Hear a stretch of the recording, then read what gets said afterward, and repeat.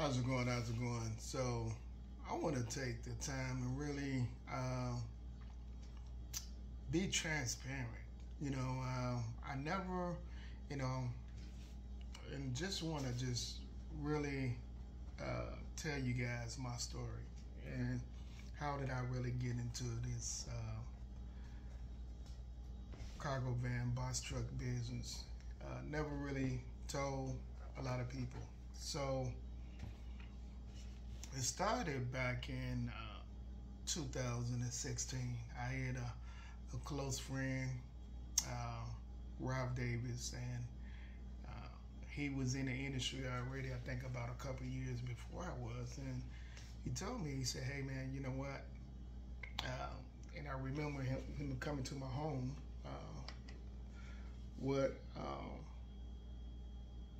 he had a 2014 brand new Mercedes Sprinter.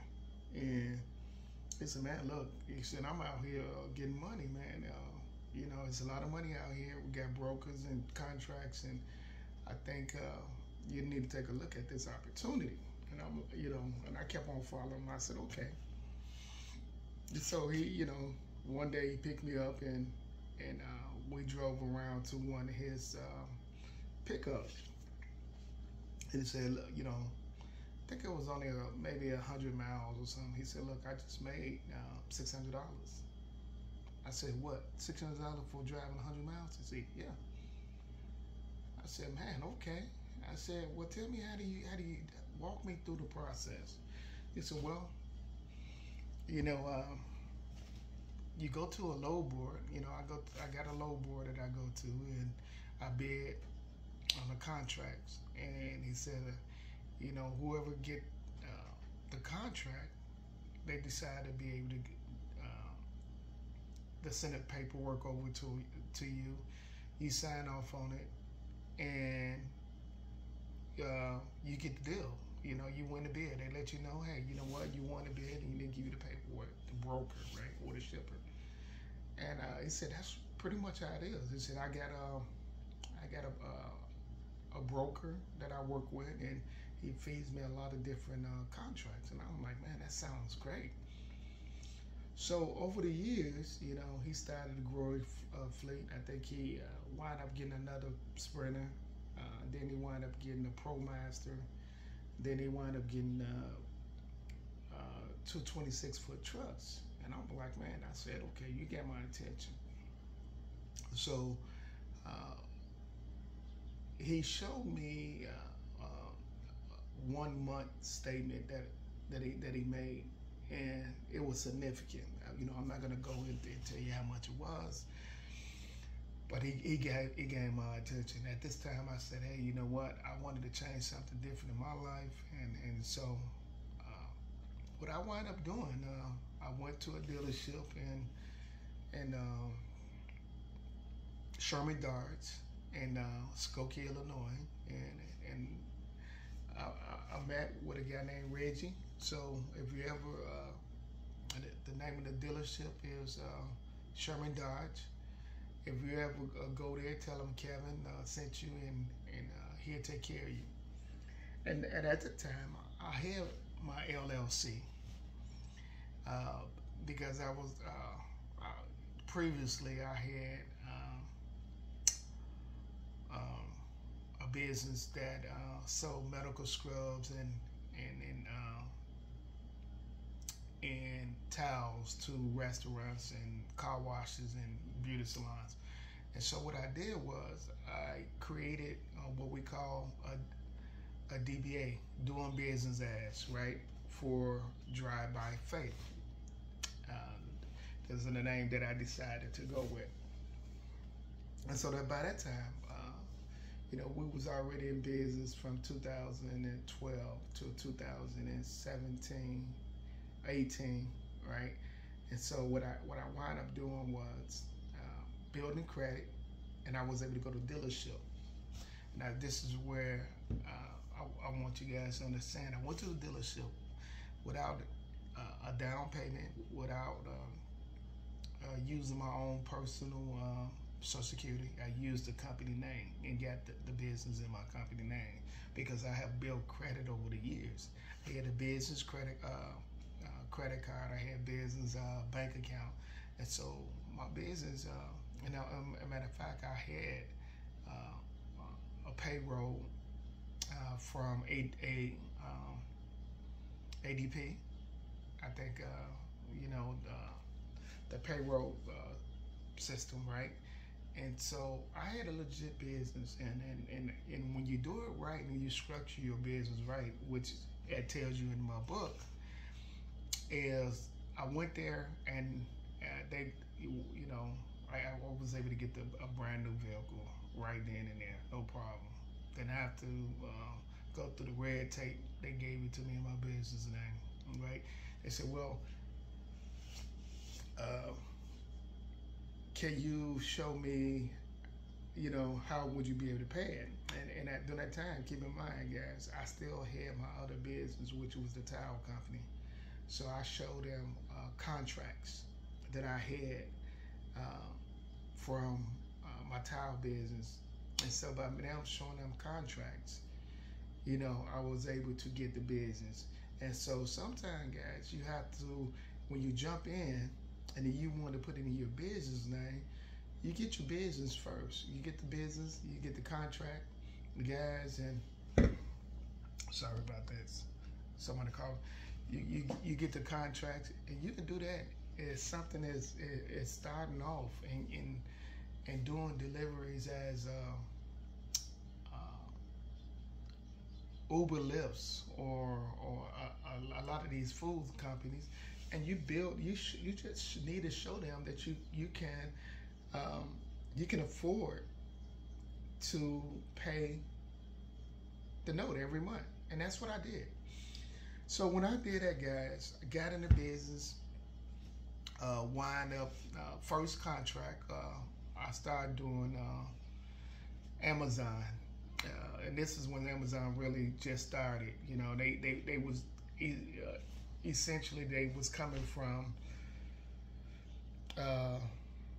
delivering to the post office. When Amazon first started, they was delivering in the post office was delivering Amazon package, and then what they wind up doing is they had you get a block of time, 4 hours at a time. 4 hours is one block, and then you go to a station where they fill your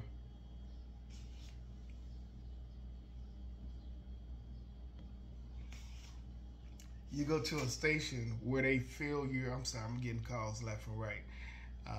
So they fill you fill your van up or your car, and you have a block of time to deliver it, right? And so that's how I first kind of got into the business.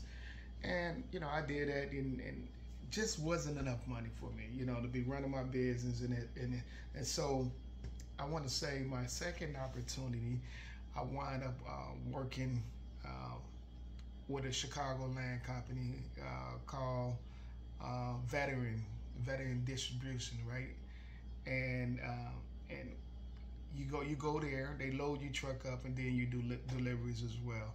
They also have another parent company where they do packages, right? So I signed up for both of those companies. They just require you have a 300,000 and $100,000 liability. And so when I did that, guys, did that for, and I'm gonna tell you, I made pretty good money. They kept you busy, but again, I wanted to build my portfolio. And then, so after that, I wound up working with a company out in, I want to say, I don't know the name of the company, but I was doing medical blood samples, urine samples for this company. I think it was ERC, and so same way, but again, I just want to let you understand what happened. I started building my contact, right, and then I start building my resume, right? And so as I continue to keep running for companies and companies, after that, I wound up going to another company, and it was in displays. And what they primarily do is the same thing. You can start off from your home.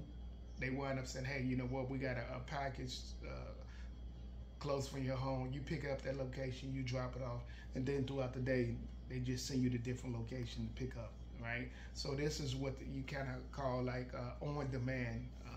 And so a lot of people don't understand you can have a route or you can have on demand, right? And so these companies are still out there, right?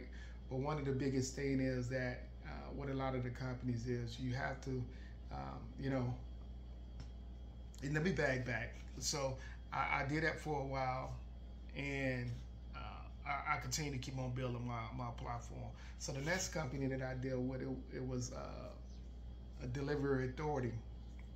And what I did with Delivery Authority was every day I was going to a warehouse in Franklin Park, picking up tires from a distributors, and I'm dropping these off at different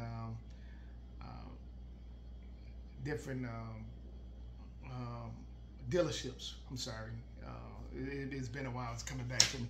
So I did that, you know, and you know, driving probably 150, 200 miles every day, just driving everywhere, right? And so again, wasn't what I wanted to do, but at the time I was gaining experience.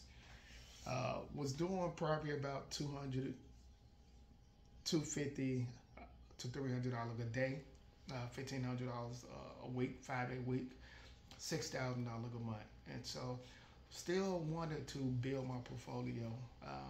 And so after that, I wound up going to another company out in River Forest, where they deliver medical, and they had a contract with world finest chocolate company in Chicago. And I was delivering pallets of candy to schools and organizations for this company. And so I was making about $1,500 a week, you know, but after you're doing your expenses, you know, you probably get roughly about $1,000, right? And so I'm doing this, but I also got other little gigs on the side as well. So essentially probably doing close to about $1,700 to $2,000 a week, right? And I'm like, man, I'm running everywhere. I'm doing all this. It has to be a better way, all right? And so let me cut this off. I'm getting calls left and right, guys. Sorry. So at this time, I'm like, okay, what else can I do? Right? So wind up going to a company called US Pack, and then in Chicago as well. I worked for them for about a good 6 months, and things was great. You know, they kept you busy. Again, it was on demand or whatever. But the only problem is what a lot of these companies are, people don't understand, is that when you get the jobs, you don't know how much money you're gonna make that day, or that job. They don't tell you, you know. And keep in mind, you are an independent contractor, right? So by you being an independent contractor, you have every right to know and reject every job. And so what a lot of these companies, what they do is you ask them how much you're paying, and they don't want to tell you because they know that you're going to reject it because it's not worth it. What they're looking for is for you to take that job no matter what, because they have to cover it, right? But at the end of the day, you can be taking a job that only pay $8, right? And you won't know. Some people just take the job and then they get their first paycheck, and they think that, you know, you done did about 50 jobs for the week, and you turn around and you're only making $600. Now you're in the red. So it's so important that these companies that You tell them, look, I need to make $1,200 or $1,500 a week. And if they can't do that, then they need to be honest with you and say, hey, you know what? I can't get you there, right? But these companies, they won't tell you that. And so people, these newbies are taking these, working with these companies, and they are telling them that. You would be better off getting a route from these companies, right? Or instead of taking it on demand. Because if you're doing a route, you know your route, no matter what, you're going to get paid this much money every day, every week. This route is going to pay you $250 a day or $350 a day. That's a flat rate. But on demand, you are given piece by piece. So it's very important that you know how much each piece is going to cost you. If you don't know that, what happened is your gas, your tolls, and your operating expense doesn't equal of what the revenue you have brought in throughout the week. And that's when you are working in the red. And so these are things that I want to tell you, right? In my book, it tells you that, right? These videos that I'm continuing to keep on putting out, it tells you this is the first time that I really took time, step by step, telling you the companies that I work for, right? And so I'm telling you to say that is that nothing against these companies, because it could be great for someone. It just wasn't good for me, right? But along the way, I'm still learning. I'm still learning more and more about different companies, right? Then I worked with another company that I was picking up tires, loading my van up, 30, 40 tires, and they was paying about $250 at the time a day, and so I'm only doing maybe 5 hours with this company, so I still had enough time to pick up a couple more jobs, right? But during the time, some companies want you to be exclusive to them. They don't want you to work with any other carrier, but they can't. If you take an exclusive contract, that means that you only can work for them and nobody else. If you ever do that, you better make sure that you are getting paid the money that you need to pay your operating, and then not only that, to pay your bills, right, at home, right? Because if you're doing that, now you're really cutting off your opportunity to make additional money for other companies. I would never take an exclusive contract. You would have to pay me $500 a day. You have to pay me at least $2,500 a week, and that was back then. Now, you really would have to pay me about $3,000 a week, 3,000 to 4,000 a week, because the cost of living has skyrocketed now. So guys, I'm telling you these things and how to avoid the pitfalls that I have early on in my career. But along the way, I'm continuing to keep on learning. I keep on learning. And by this time, I go back to my friend. I said, man, look, you know what? He said, man, dude, you burning a lot of miles in your car. And they said it's not equating. I said, man, that's what I've been trying to tell you. Help me out. So what he wound up doing is he said, hey, it's a load board. They pay you pay about $100 a month. You can bid on contracts. You got broker shippers on there, and then you can and so he said a lot of these times you're not even and keep in mind a lot of those companies you got to unload, right? Like when I was doing the candy or whatever, it was a lot of times they didn't have a pallet jack or a forklift to take it off my truck. Guess what, guys? You have 300 or 400 boxes that you're unloading. You put it on the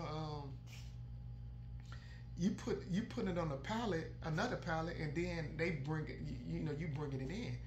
So you when you looking at that, you're like, man, you know what? And a lot of these companies don't want to pay you from unloading. Never ever take a job that you have to unload excessive amount of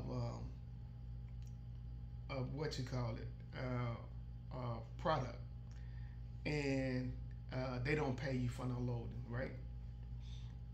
And so, getting back to what I did, I started going on the load board, started bidding, and I was like, man, this is great, because guess what? On a load board, you don't have to touch the freight probably 90% of the time.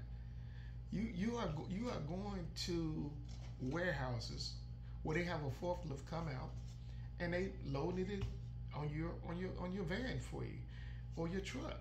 You go to the dock, you just bring it straight to your truck, and you get in your pallet jack and you put it on and you secure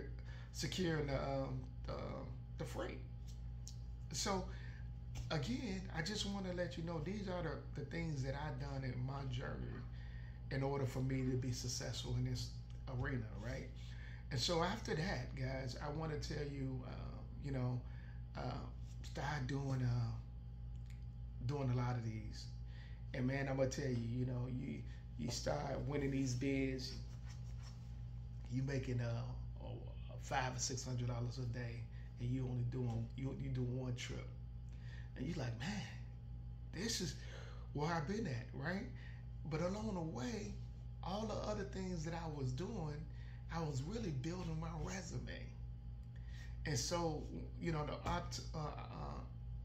when the right time came, I had my resume. I put it on Indeed, and I had a guy say, "Man, look, I see that you've been doing a lot of this driving." He was like, I have a contract with Walmart, and you picking it up in West Chicago, and you taking it to the DCs in the Midwest. And I'm like, okay, tell me a little bit more about it. He said, okay, I'm gonna send you over what they call a carrier package. Carrier package is just basically you giving them information in your company. You making sure that you have the right insurance to be able to haul the product that they want. I gave them everything checked out right. I did a research on this company, make sure that they paid on time and this and that, right? And so I also hit a factoring company. My factoring company checked them out and said, hey, they're great. And I want to tell you what a factoring company is. Factoring company is just basically mean that they buy your bill of lading. Your bill of lading is really a contract, essentially what is that you are carrying or on your truck, right? And it's essentially, it tells you what are the goods that you are transporting. And they buy maybe 2 to 3% of the price, right? And the reason why that's essential is because if you are on the road and you need to continue to have cash flow, that factoring company will be able to give you cash flow immediately, sometime within hours, right? And you call them and say, hey, and they say, well, you know what? If you can scan it, take a picture with your camera, your phone, send it to me. I'll approve it, and you tell me what account you want me to send it to, or you can go to some of the trucking stops and you can submit it to them and you can get paid right away. Boom. That's what I was doing with my factoring company. So after that, my first run was 100 miles somewhere down in Spring Valley, 110 miles.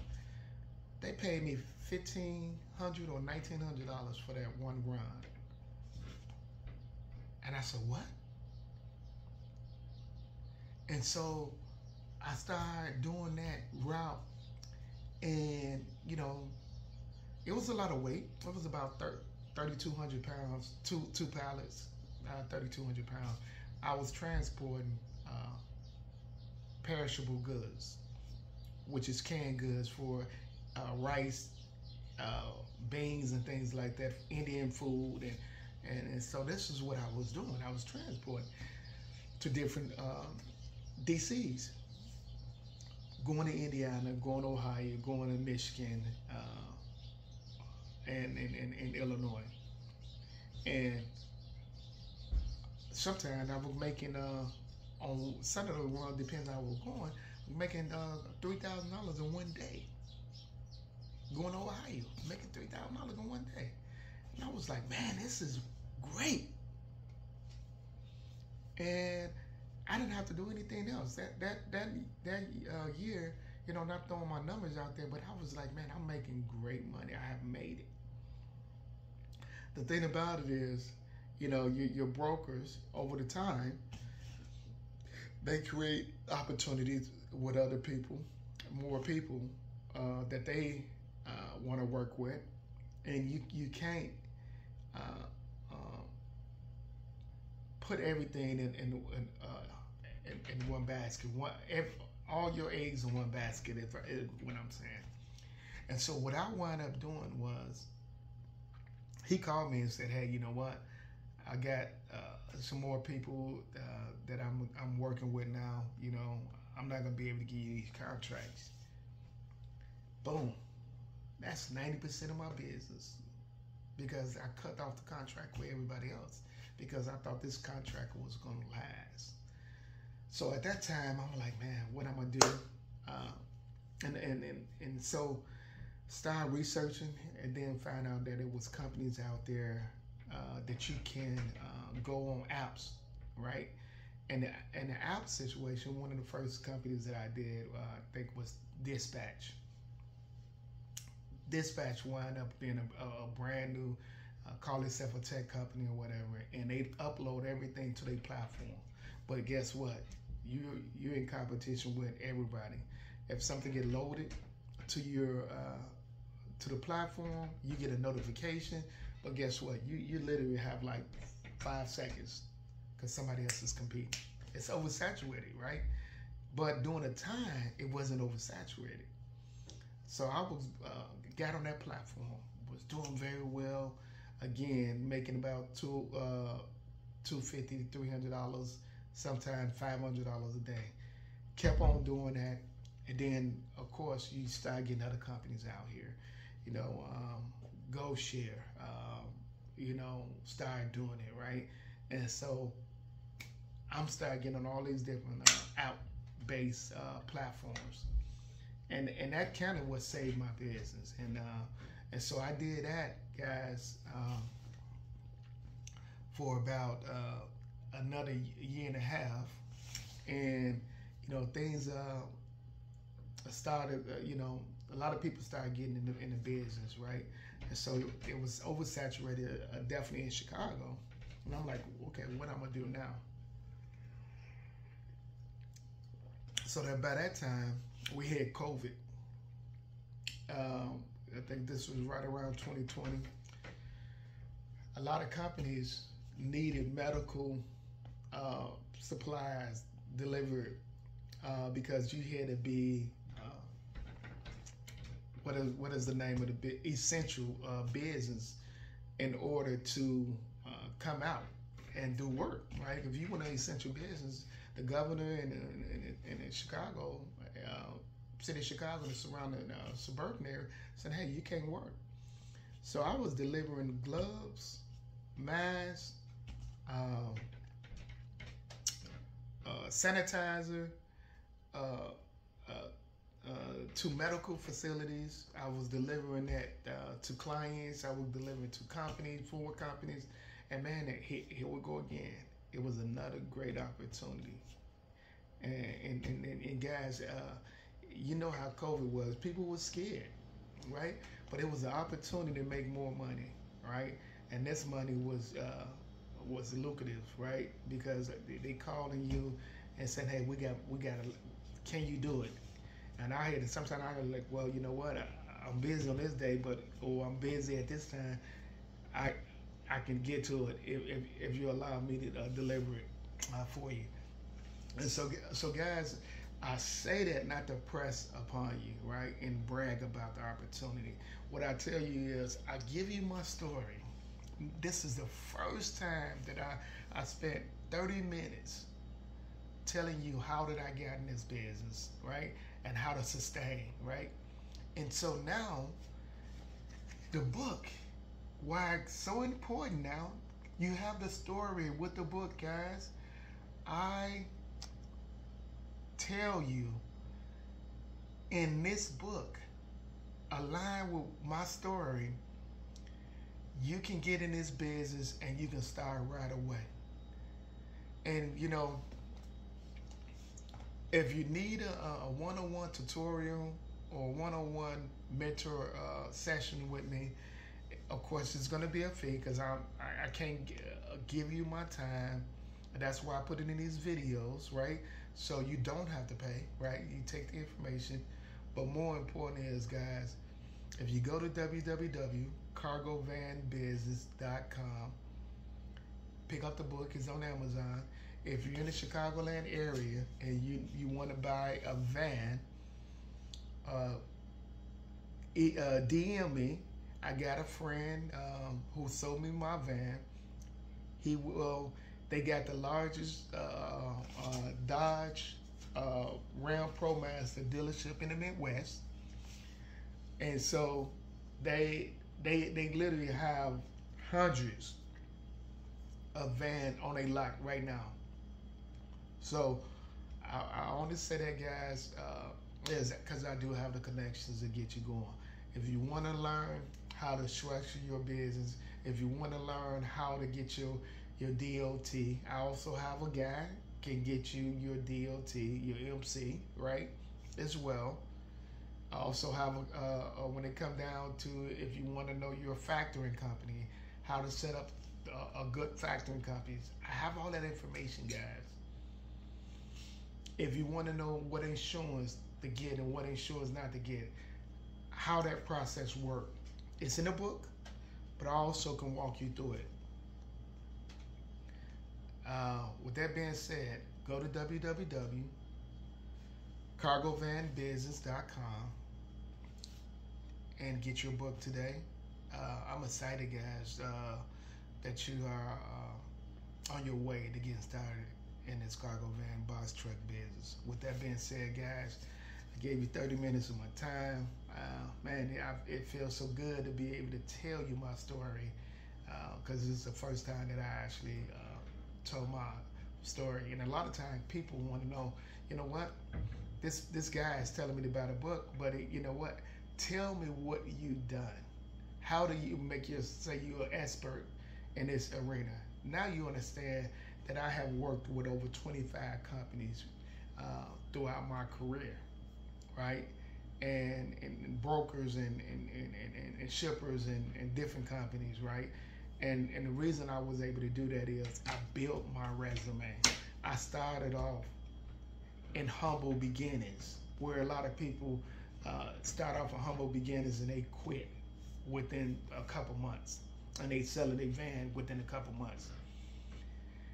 It's all about the grind and hustle. It's all about praying what you want, right? It's important, guys, that you know that you have to, it's a high bid, and you pray for what type of, and this is me personally, you know, your story can be different, but I pray of what type of business I want, what type of sacrifice that I'm gonna take away from my family in order to provide for them. And so that being said, guys, take care. www.cargovanbusiness.com.